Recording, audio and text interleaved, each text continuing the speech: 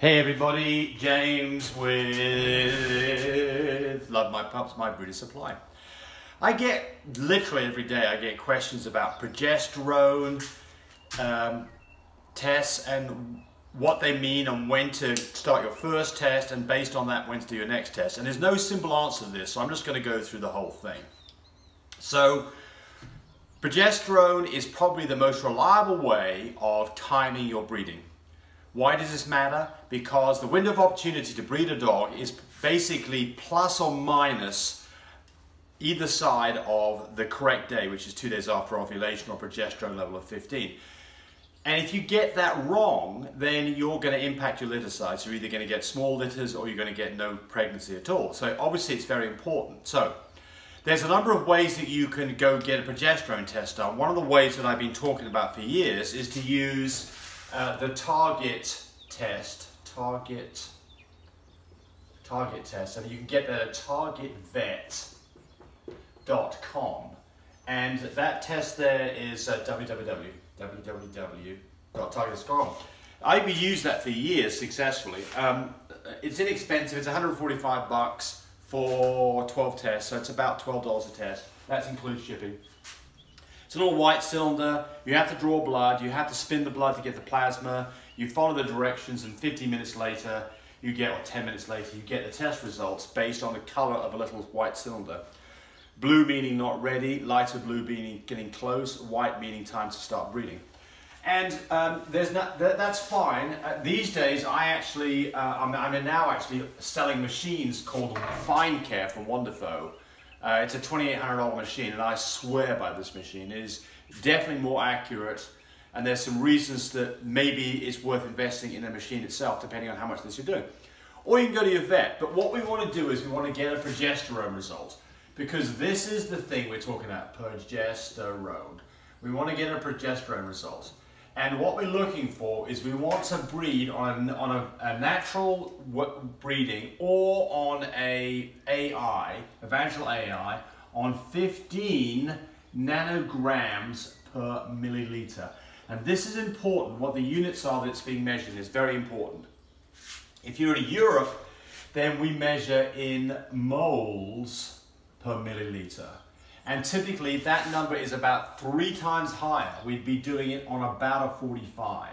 So it's very important that when you ask what the results are, that you make sure that you are getting it in. If you're in the USA, make sure that you are getting this in nanograms per milliliter. Because if you get it wrong, you'll think you're way past the mark, or you'll breed way too early, and you're not going to get the right results. So this is very important.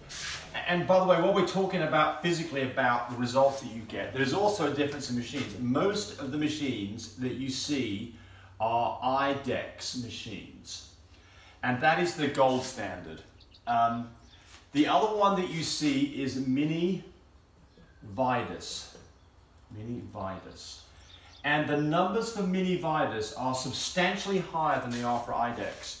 So be careful on that one too, because these numbers are something in the order of twice as high, times 2. So where you'd be breeding on a 15 on an IDEX is actually about a 28 on a Mini Vitus. It's about twice as high. So this is important to ask what the machine is too, because this can trip you up. Okay, but regardless of that, let's just talk about progesterone levels now, about what we're doing here. So we've got a progesterone number. When do we do our first test? So this can be expensive. I mean, you know, the cost of getting a progesterone test at your vet is something between a low end of 50 bucks and a high end of about 180 bucks. There's a pretty good span here. And if you're going to do, you know, 3 tests, 4 tests to find out when your dog's ready at 180 bucks, you know, you're spending $700 worth of testing. It can get expensive.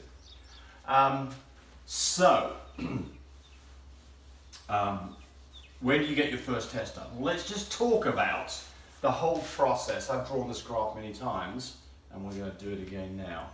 So this is progesterone level on the right side, and this is in nanograms per milliliter, like we discussed. And we're going to go up to a level of 30 up here. And so there's 0, and so there's 15, which is what we're breeding on.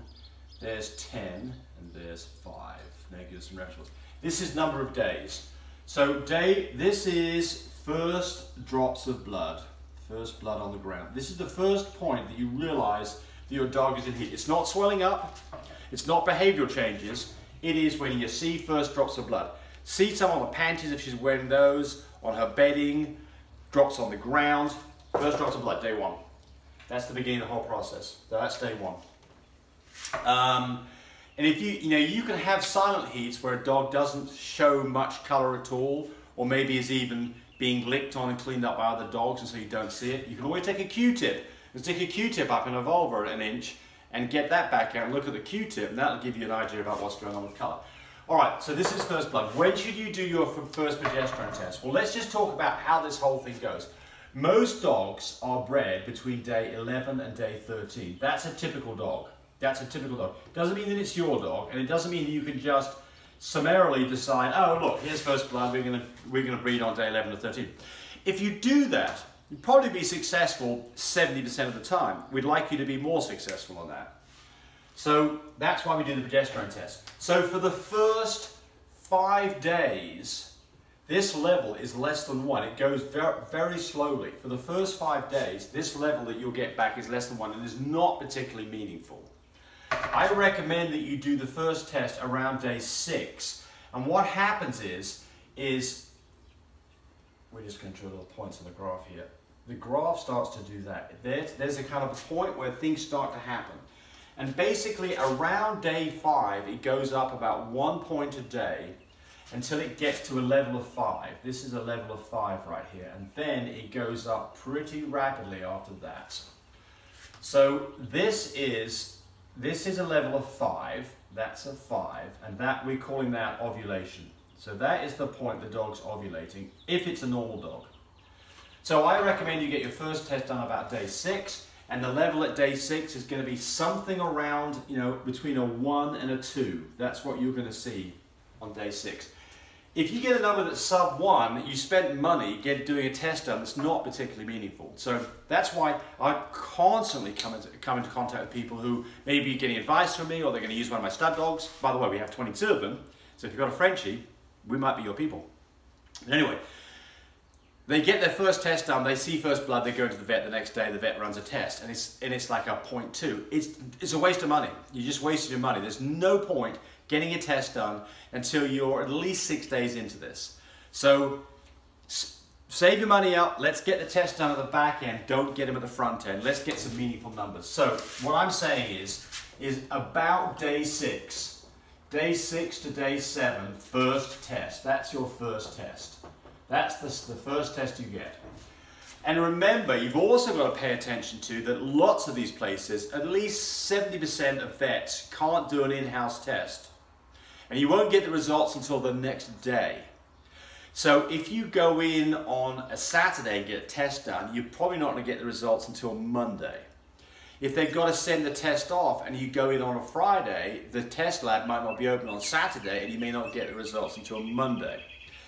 If they can do an in-house test, great, normally you can get results within an hour. And if you are in a situation where you're using a stud dog that's somewhere else in the United States and that person's got to ship it to you, remember, that takes a day too. And most people, and myself included, can't do much shipping on the weekend. So you've got to take that into account too as to when you get your first test done. But anyway, so we're back to our first test is here. And what we're looking for is we're looking for a sub 1 test. So we want an above 1 test. So that's a meaningful number, and it gives us an idea that if we are getting a level here of around a 1, so this level here is around a 1, then we can expect to be breeding that dog in around 6 or 7 days. That's about the length of time that we expect, because we're breeding on a 15, which is right here. That's 15, which is somewhere between 11 and 15, day 11 and 13. So that is about 5 or 6 days, 5 to 6 days before we're probably breeding. That gives us enough time that we can get a result that means something. So first test about day 6. So now the question gets to be is when do you do your next test? Well, you don't know the answer to that until you've got the first test. So I'm always asked, oh, I'm going to do my first test at day 6. When do I do my second test? We don't know. We don't know. We expect you're going to do your next test in about 4 days, but we don't know. We've got to see what this number is here. So let's play a game as to what we think the numbers are. Let's say that this is day 1, and we've got first signs of blood here. And then day 2, day 3, day 4, day 5, day 6, 7, 8, 9, 10, 11, 12, 13. Right. So we're going to talk about what happens here. So we're going to do a test, first test, on day 6, and we came back with a number of 1. That's our progesterone level. Well, based on a level of 1, and here's the other piece of the equation. Here's the, I'm going to, we already have board space here. Here's what I do. I say that, and this works pretty reliably.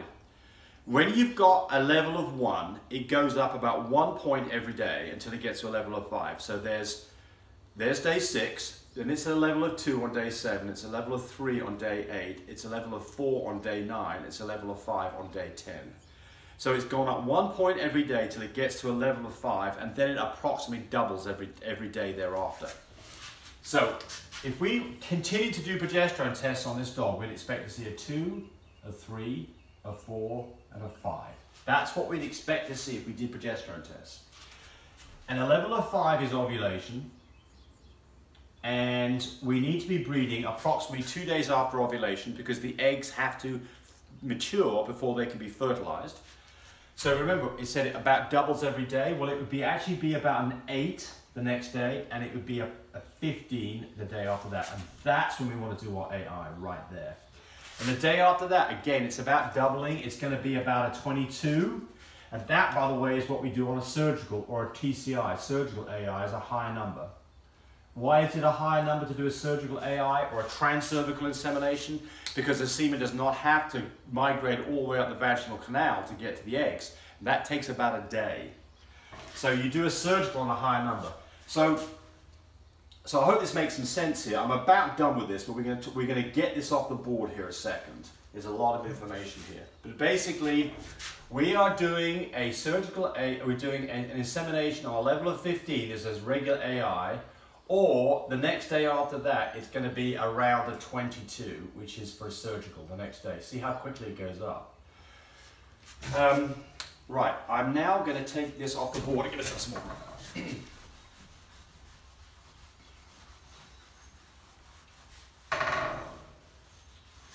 So we're just going to put some rough guidelines, I think, on the page here as to what the heck we're talking about. So here's the rules that I apply. Day 1, first blood. That's what I'm going to ask you. If you're talking to me, I'm going to say, when did you see first blood? And when you give me that date, I'm going to say, right, that's day 1. Then I'm going to say, do your first test on day 6.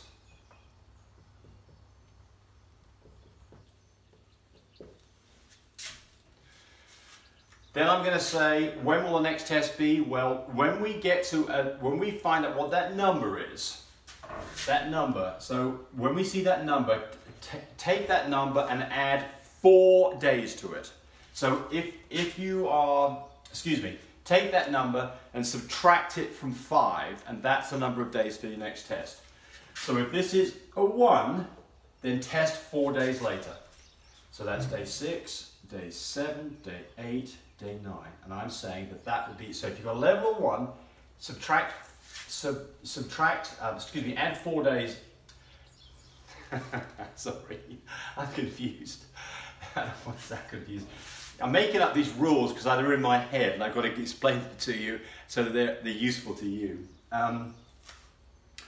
What I'm saying here is, whatever this number is, subtract that from 5, and that's the number of days for the test. So if you have a level of 1 minus 5, that would be 4 days to do your test. If it comes back as a level of 2, then that would be 3 days to do your test. If it comes back with a level of 3, then that would be 2 days to do your next test. If it comes back as a 5, breed, you know where you are, you're at ovulation, breed 2 days later. I think that's what I'm trying to tell you, right? So do your first test, subtract that number that you get back for that from test from 5, and that's the number of days for your next test. And that will give you a good guideline. What we don't want to do is we don't want to be in a situation where you do your first test and it's like at a 17 and you've got to ship semen for the next day, that gets to be a problem. If it is, you better be doing a surgical AI and you can probably get away with it. But the point here is that you don't want to do your first test too late because you're going to be caught with your pants down, you're not going to get a good pregnancy. And you certainly don't want to do it way early unless you've got lots of money, because you're basically just giving the vet money at that point. So I think just to sum things up for you, day 1, first sign of blood, do your first progesterone test at day 6. Take that number that you get from that, subtract that number from 5, and that's the number of days for your next test. We're trying to find out when we're either a 5, an 8, or a 15. Those are the numbers we're looking for. If we're at a 5, we're going to breed in 2 days, because that's ovulation. If we're an 8, we breed the next day. And if we're at a 15, we breed now, or if it's a surgical, we do it the next day. So those are this is what we're looking for.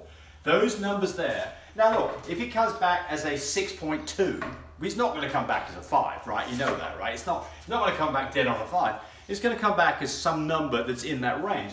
So what does it mean? Well look, if it comes back as a 10, look, we're half a day out. That's what that means. If it comes back as a 6, we're like half a day out. You can adjust these a little bit because they're not going to be perfect.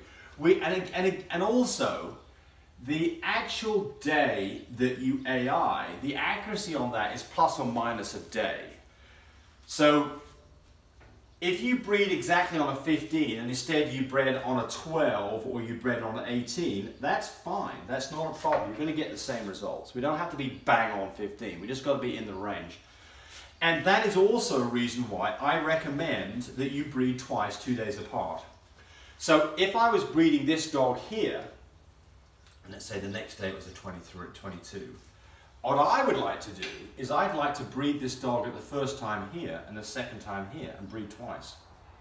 That's what I'd like to do. Gives me a better coverage on the whole thing. So, you know, if you are not going to do progesterone tests at all, I recommend that you breed 3 times. And what you do then is that you wait till a dog's discharge becomes pink or clear and you start breeding. And then you breed every other day for 3 days. And typically this is going to be something around day 9. So you're starting your breeding on 11, 13 and day 15. That would be good. That would be good. You could scoot this around. You know, this may change. You might be breeding on day 8, day 10 and day 12. That would probably be fine. Just if you're just going to do it just off the way the dog's behaving and the colour of the discharge without doing progesterone tests, do 3 2 days apart. If you're doing on progesterone tests, I recommend that you do 2 days apart. If you're going to do a surgical AI, typically you do that 1 time and then you want to get your numbers closer. Alright, I think I've talked long enough about this. I hope that wasn't too confusing, but it is very important to get the progesterone levels right if you're going to have a successful breeding. And it's also important that you get it right so that you're not spending a ton of money up front getting frustrated. One last thing, let's just talk about split heats for a moment. This is another thing that can happen to you, split heats. So split heat is where a dog's progesterone level starts to rise and then it kind of stalls out and does something for a little bit and then it goes up. And so they've got this period here of a few days to a week, maybe 10 days, where the dog's really not giving you, the numbers aren't really changing very much at all. This happens in young dogs. This happens in dogs that are between a year and a year and a half old. They are the harder dogs to get pregnant because of what's called a split heat. Their whole hormone engine is not got smoothed out and is not running very well. It's like an engine with got a bad spark plug. It's kind of skipping a beat. And so with split heats, they can be confusing because you can get numbers that look like they're doing something. You've got blood, but the numbers are still low. That's a split heat. And the problem with the split heat is that once you get to the point where this kind of roughness is smoothed out and it starts to rise, it can go up pretty quickly. You can get caught with your pants down. So be careful about split heats. Typically, those are younger dogs that are between a year and a year and a half old.